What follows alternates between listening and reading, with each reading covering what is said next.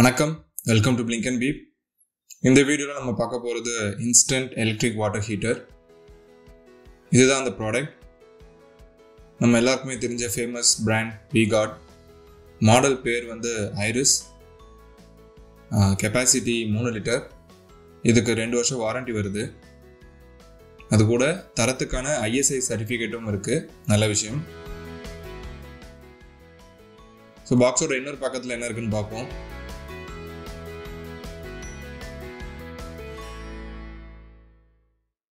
மூணு ஹைலைட்ஸ் இருக்கு.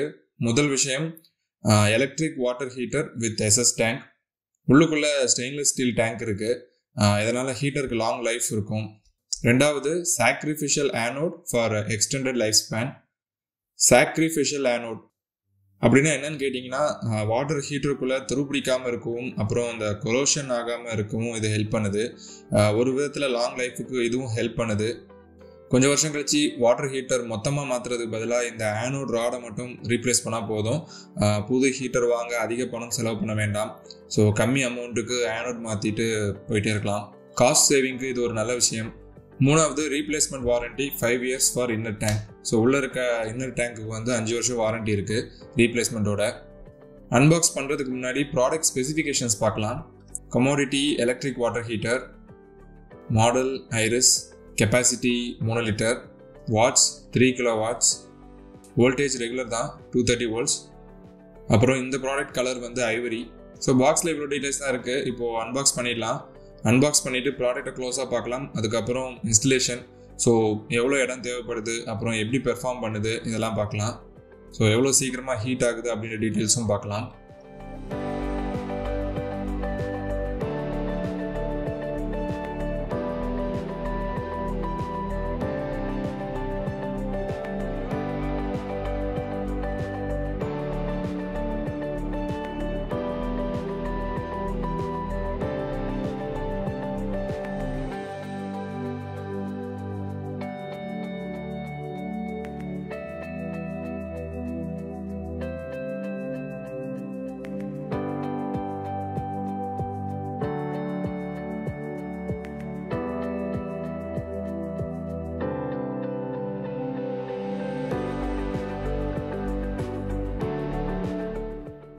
இது மேனுவல், அப்புறம் வாரண்டி கார்டு.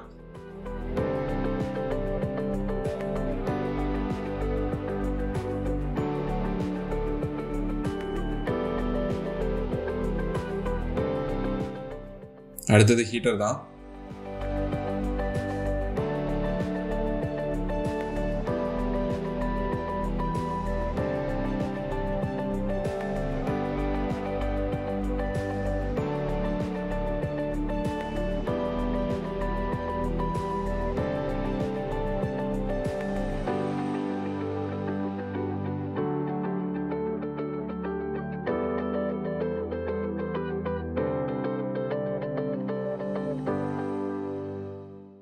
இங்கே பார்த்தீங்கன்னா 2 LED இருக்குது. ஒன்று பவர் சப்ளை இண்டிகேட்டர், இன்னொன்று ஹீட்டிங் ஸ்டேட்டஸ் காட்டுறதுக்கு.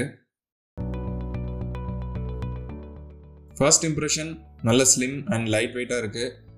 கைக்குள்ளேயே அடக்கமாக ஃபிட் ஆகுது. நல்லா காம்பேக்டாக இருக்குது. ஸோ ப்ராடக்ட் சைஸ் பற்றின ஒரு ஐடியா கிடைக்கும்னு நினைக்கிறேன் உங்களுக்கு. பவர் கேபிள் லென்த்தும் டீசெண்டாக இருக்குது. ஸோ அடிப்பக்கத்தில் இன்லெட் அவுட்லெட் வால்வ்ஸ், அப்புறம் ஒரு ரீசெட் பட்டனும் இருக்குது. ஸோ இப்போ இன்ஸ்டலேஷன் முடிஞ்சிருக்கு. இது வந்து லோ ரூஃப் பாத்ரூம் தான். இருந்தாலும் எந்த பிரச்சனையும் இல்லை. கம்மி ஸ்பேஸ் தான் தேவைப்படுது. இன்ஸ்டன்ட் வாட்டர் ஹீட்டர் வாங்குறதுக்கு இதுவும் ஒரு முக்கியமான காரணம். அடுத்து மற்ற டீட்டெயில்ஸை பார்க்கலாம். இப்போ ஆன் பண்ண போகிறேன். பவர் அண்ட் ஹீட்டிங் இண்டிகேட்டர்ஸ் ரெண்டும் எரியுது. என் ஃபோனில் ஸ்டாப் வாட்ச் ஆன் பண்ணியிருக்கேன். ஹீட்டிங் இண்டிகேட்டர் ஆஃப் ஆக எவ்வளோ டைம் எடுக்குதுன்னு செக் பண்ணி பார்ப்போம். இப்போ ஹீட்டிங் இண்டிகேட்டர் ஆஃப் ஆகிடுச்சு. ஸ்டாப் வாட்சில் பார்த்தோம்னா ஒரு 3.5 நிமிஷம் அப்ராக்சிமேட்டாக காட்டுது. ஸோ இந்த டைம் தான் வந்து ஹீட்டர் இனிஷியலாக தண்ணியை சூடு பண்ண எடுத்துக்கிற டைம். அடுத்து இப்போ டேப்பில் தண்ணி என்ன டெம்பரேச்சரில் வருதுன்னு செக் பண்ணலாம்.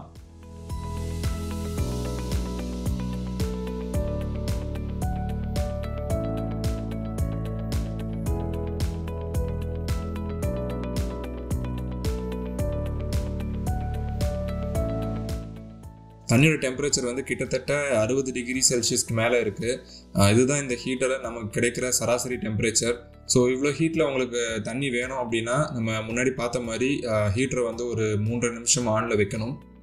பட் ஒரு கண்டினியூஸாக தொடர்ந்து சுடு தண்ணி யூஸ் பண்ணும்போது இந்த டெம்பரேச்சர் எப்படி மாறுதுன்னு பார்க்கலாம்.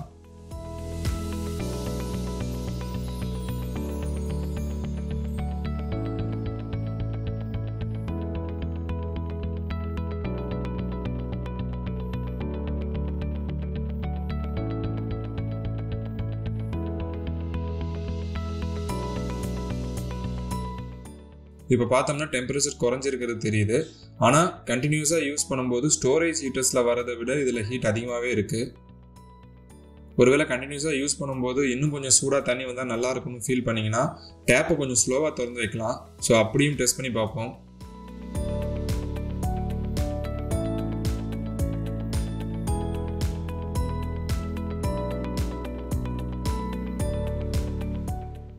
இப்போ டெம்பரேச்சர் டிஃப்ரென்ஸ் நல்லாவே தெரியுது.